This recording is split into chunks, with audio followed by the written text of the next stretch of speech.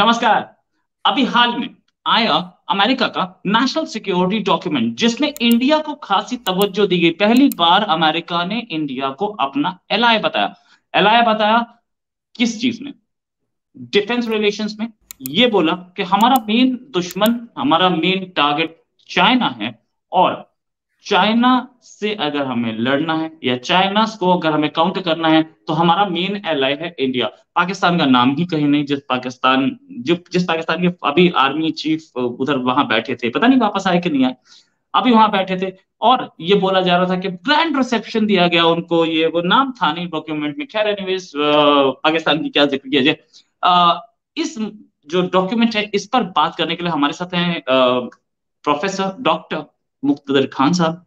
ये इंडिया के हैदराबाद दक्कन से हैं, और ये इस समय अमेरिका में प्रोफेसर हैं, वहां पर बच्चों को पढ़ाते हैं और डिफेंस एनालिस्ट हैं, इंटरनेशनल एनालिस्ट हैं। डॉक्टर साहब, बहुत बहुत स्वागत है आपका हमारे शो में। डॉक्टर साहब, पहली चीज, इस डॉक्यूमेंट से आप क्या निष्कर्ष निकाल सकते हैं? क्या आपको जो इम्पैक्ट आपको दिख रहा है, निष्कर्ष, निचोड़, सार क्या है इसका? जी हाँ, आपके सुनने वालों को मेरा सलाम, नमस्ते, हेलो, हाय, एवरीथिंग। ये इम्पोर्टेंट डॉक्यूमेंट होता है। इसको नेशनल सिक्योरिटी स्ट्रैटेजी कहते हैं। और अगर व्हाइट हाउस की वेबसाइट पे अगर आप देखेंगे तो आपको डोनाल्ड ट्रंप का भी मिल जाएगा 2017, और बाइडन हैरिस एडमिनिस्ट्रेशन का अब 2 दिन हो गए उसे लगकर। इसका मकसद ये होता है कि 2-3 चीज़ें एडमिनिस्ट्रेशन वाजे करना चाहती, क्लियर करना चाहती कि वो दुनिया को कैसा देखते हैं, कि जो ग्लोबल एनवायरनमेंट है उसको वो कैसा देखते हैं। दूसरी चीज़, वो अपनी ग्रैंड स्ट्रैटेजी सिग्नल करते हैं, यानी कि अमेरिका का फॉरेन पॉलिसी का जो पोस्चर है, सारी दुनिया के तरफ हमारा क्या एटीट्यूड है, वो रिवील करते हैं। फिर उसके बाद अपनी फॉरेन पॉलिसी प्रायोरिटीज वो बताते हैं, and then they try to act on it. तो ये जो यूक्रेन के ऊपर जो रशिया का हमला हो गया था, उसके वजह से ये डॉक्यूमेंट थोड़ा डिले हो गया था। तो मेरे ख्याल से मार्च में आप देखेंगे एक इंटरिम डॉक्यूमेंट व्हाइट हाउस ने रिलीज की थी। तो सवाल ये उठता कि इंटरिम में और इसमें क्या है। तो फर्क ये आया है कि रशिया पे ज्यादा तवज्जो दी गई एज ए डेंजरस थ्रेट। तो इस डॉक्यूमेंट में चंद चीजें वेरी इंटरेस्टिंग हैं कि उन्होंने इंडिया को बहुत अटेंशन दिया है, इंडिया को काफ़ी एलिवेट किया है इस डॉक्यूमेंट में। इंडिया का लफ्ज़ 8 बार आता है डॉक्यूमेंट में, एटलीस्ट 8 मेंशंस है इंडिया के पूरे डॉक्यूमेंट में। पाकिस्तान का एज यू मेंशन एक भी नहीं है। चाइना का भी इंडिया से कम रेफरेंस आता है एक्चुअली। चाइना का number of times China occurs more, क्योंकि वो साउथ चाइना सी को भी रेफर करते हैं। तो अगर आप पीडीएफ सर्च कर रहे हैं तो यू विल फाइंड कि चाइना हैज बीन रेफरेंस। लेकिन द क्लियर विजन जो जाहिर हो रहा है इससे कि अमेरिका सीज कि इट हैज ओनली 2 थ्रेट्स या 2 चैलेंजेस। एक रशिया है, Russia is seen as a security threat, a dangerous security threat. ये लफ्ज इस्तेमाल डेंजरस इस रशिया के लिए किया गया कि Russia is a dangerous security threat, और खास तौर से ये यूक्रेन की जंग को लेकर वो कह रहे हैं कि इट्स अ सिक्योरिटी थ्रेट। जहां चाइना का सवाल है, the language is very carefully crafted. उन्होंने दे अवॉइडेड सेइंग कि चाइना इज आवर एनिमी। उन्होंने क्या, China is our economic competitor, ये लफ्ज इस्तेमाल बार बार किया कि चाइना इज आवर कंपेटिटर। तो उन्होंने कहा कि while Russia is presenting security threats, China is the only country, और ये 2-3 बार इस्तेमाल किया, with the intent and capability to challenge America. यानी चाइना की नीयत भी है और चाइना के पास अब काबिलियत आ रही है कि वो हमसे इकोनॉमी में और टेक्नोलॉजी में compete करे। तो अमेरिकन फॉरेन पॉलिसी का अब जो ग्रैंड स्ट्रेटजी ये है कि वो 3 चीज़ें करना चाह रहे हैं। एक वो अपनी ही डोमेस्टिक चीज़ों में इन्वेस्ट करना चाह रहे हैं ताकि वो चाइना के कंपटीशन को फेस कर सके। दूसरा, they want to build alliances world wide, जिसमें इंडो पैसिफिक का नंबर 1 प्रायोरिटी दी गई, और इंडिया को बार बार कहा कि we would like to build strong partnerships with democracies and like minded Nations. वो लाइक माइंडेड नेशंस इस्तेमाल यूएई के लिए किया गया है बेसिकली। बाकी के जो सारे पार्टनर्स और एलाइज है वो डेमोक्रेटिक है। जापान, क्वाड का जिक्र आता है, जापान, इंडिया, ऑस्ट्रेलिया और वैसे यूरोपियन ममालिक। और तीसरी चीज ये है कि अनलाइक प्रीवियस डेमोक्रेटिक एडमिनिस्ट्रेशन, इस एडमिनिस्ट्रेशन ने मिलिट्री पे ज्यादा अटेंशन दिया है। Third item is building अमेरिका's military. So building, so this is very interesting. America wants to build three things: build military, build democracy at home, build alliances abroad. ये तीन चीजें हैं। तो यानी अलायंसेस, जो डोनाल्ड ट्रंप की जो स्ट्रैटेजी थी, ना तो वो डेमोक्रेसी डेवलप करना चाहते थे एट होम और अब्रॉड, ना nor was he interested in building alliances abroad. Unilateral approach था उनका। सिर्फ चीज थी कि मिलिट्री को बहुत स्ट्रांग कर दे ताकि हम यूनिलैटरली हर चीज अचीव कर सके। लेकिन बाइडेन का अप्रोच फॉरेन पॉलिसी का is now multilateral, wants to build alliances, democracy को भी मजबूत करना चाह रहे हैं। वो बार बार कह रहे हैं कि हम, लेकिन एक चीज is being hinted without being discussed very strongly कि there is a domestic decay in America जो ये recognize कर रहा है। मैन्युफैक्चरिंग में, प्रोडक्शन में, इकोनॉमी में और डेमोक्रेसी में, ये चारों में there is a domestic decay। और America is at least acknowledging कि we need to be able to invest in this अगर हम चाइना को फेस कर सकें। क्योंकि जब वो चाइना की जिक्र करते हैं, वो कह रहे हैं कि दुनिया में ऐसे स्टेट्स हैं जो अथॉरिटेरियन हैं, who are laid with revisionist foreign policy. यानी ना सिर्फ अथॉरिटेरियन है, which means they are not democratic, और उनकी फॉरेन पॉलिसी इज रिविजनिस्ट, यानी वो इंटरनेशनल सिस्टम को चेंज कर रहा है। तो इसमें वो रशिया, चाइना, ईरान को भी इंक्लूड कर लेते हैं। In talks about regionally, Iran is also an authoritarian state जो सिस्टम को रिवाइज कर रहा है। तो it is a very comprehensive document. और आई मीन क्रेडिट जाता है बाइडेन एडमिनिस्ट्रेशन को कि on many of the items that they have talked, they have also walked the walk, क्योंकि वो कोऑपरेशन। लेकिन चाइना को लेकर उन्होंने साफ कहा कि ये हमारा कंपेटिटर है, हम हर तरह से कोशिश करेंगे कि चाइना से टेक्नोलॉजिकली आगे रहे, चाइना से इकोनॉमिकली आगे रहे। हम पूरी कोशिश करेंगे कि इंडो पैसिफिक का जो एरिया है, जिसमें से ग्लोबल मैरीटाइम ट्रेड यानी समंदर से जो ट्रेड होता है, 2/3 ट्रेड इंडो पैसिफिक से आता है, और ग्लोबली 1/3 ट्रेड, पूरा ट्रेड सिर्फ इंडो पैसिफिक साउथ चाइना सी से आता है। और हम पूरी कोशिश करेंगे कि we will keep it open. ये जो लफ्ज है keep it open Indo Pacific, उसका मतलब ये है कि we will not allow China to dominate the Indo Pacific region. ये this is the only direct military जो बात चाइना को की है कि हम तुमको डोमिनेट करने नहीं देंगे ये रीजन, हम इसको ओपन रखेंगे, यानी जो चाहे वो आए जाए, ट्रेड करे वगैरह। So these are some of the key elements of the document. Right. अच्छा सर, एक चीज कि इंडिया को एलाय बोलना, मेरा क्वेश्चन फिर वहीं खड़ा, इंडिया को एलाय बोलना कितना इंपॉर्टेंट है? इससे पहले तो इंडिया को कभी एलाय नहीं बोलते थे और अब तक नहीं बोला था, पहली बार तो शायद एलाय बोला है इंडिया को। क्या आपको लग रहा है कि अब इंडिया और अमेरिका दोनों एक ही ऑन द सेम पेज हैं और हम लोगों के सिक्योरिटी कंसर्न्स, हम दोनों का एक दुश्मन चाइना दिखता है, भले ही वो डॉक्यूमेंट में ना बोले, सीधी सीधी सी बात है कि दोनों का दुश्मन एक चाइना दिख रहा है।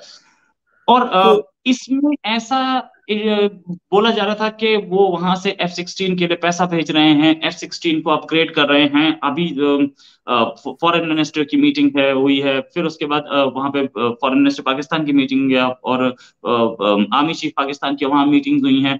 तो पाकिस्तान कहीं ना कहीं घुस करके अपना गेम खेल रहा है। अब तो बिल्कुल क्लियर है, वाजे कि किसकी ज्यादा इंपॉर्टेंस है, किसकी नहीं है, और इंडिया से वो आगे कैसे रखना चाहते हैं। So there are two things. एक कि इसमें कोई दो राय नहीं है कि India is strategically more important. मतलब देयर इज नो कंपैरिजन। मतलब एक ही सेंटेंस में या एक ही डिस्कशन में इंडिया और पाकिस्तान की इंटरनेशनल सिग्निफिकेंस के बारे में बात करना इज नॉट इम्पोर्टेंट। सो मतलब India is a world power, Pakistan is a regional problem. ये है बहुत सबसे ज्यादा फर्क ये है। तो तो ये जो रिसेंट पाकिस्तान की तरफ ओवरचर्स हुए हैं, अमेरिका को एक अपॉर्चुनिटी मिल गई फ्लड्स को लेकर के पाकिस्तान में थोड़ा एड दे दें वगैरह। और जो F-16 की बात होती है उसके there are two ways to understand ये। एक तरीका ये है कि वो F-16 की जो अमेरिका पैसे दिए $450 million, it is a way to signal to India कि आपने जो रशिया को कंटिन्यूसली सपोर्ट कर रहे हैं। अभी जो जयशंकर ने कहा कि we will not abandon Russia, it is a very troubling thing for America. America खुलेआम नेशनल सिक्योरिटी स्ट्रेटजी में कर रहा है कि Russia is a dangerous threat to us, हमारा दुश्मन है, और इंडिया इज सेइंग हम अमेरिका के दुश्मन को अबैंडन नहीं करेंगे।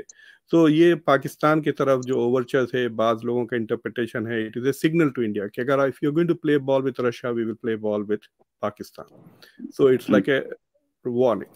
दूसरी चीज ये है कि जो नेशनल सिक्योरिटी स्ट्रेटजी, ये देयर आर मेनी राइटर्स इसके, I will not be surprise अगर 100 से ज्यादा लोग इसमें इन्वॉल्व थे इन राइटिंग दिस डॉक्यूमेंट। तो the national security staff, white house के staff, the state department, department of defence, intelligence agencies, तो कई लोगों का इसमें इनपुट होता है। This takes a lot of, महीनों लग जाते हैं इन दिस डॉक्यूमेंट। और इस डॉक्यूमेंट का प्रिपरेशन इलेक्शन से पहले भी हो जाता है। तो फॉर एग्जाम्पल जब जॉन केरी 2004 में प्रेसिडेंट रन कर रहे थे, तो मैं उस जमाने में ब्रुकिंग्स में हुआ करता था, तो we had a team of 32 people जो उनकी स्पीचेस लिखते थे।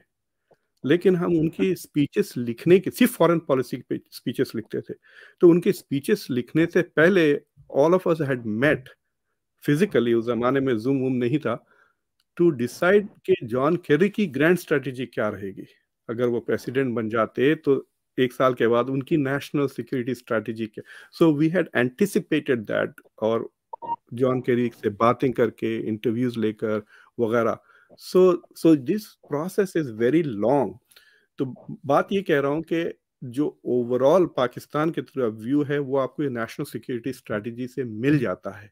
ये जो पिछले 1-2 हफ्ते में जो डेवलपमेंट्स हुए हैं, बाजवा की यहाँ मौजूदगी etcetera, that has does not have strategic implications, उसके खाली टेक्निकल इम्प्लीकेशंस है, लिमिटेड। समझ रहे ना आप, ये बैटिंग ऑर्डर को थोड़ा ऊपर नीचे कर दिया, समझे, सिलेक्शन में फर्क नहीं आया। That is how you should understand this event. But दूसरी चीज ये है, जो एलाई वाली बात है, that is very interesting because America is very careful. ये जो लफ्ज यूज करते हैं, very careful, alliance, partner, strategic partner, defence partner, same minded state, इस तरह के लफ्ज दे आर नॉट कैजुअली इस्तेमाल नहीं करते, they are very well thought of etcetera. India को अलाई इसलिए नहीं कहते थे क्योंकि इंडिया के साथ अलायंस नहीं है,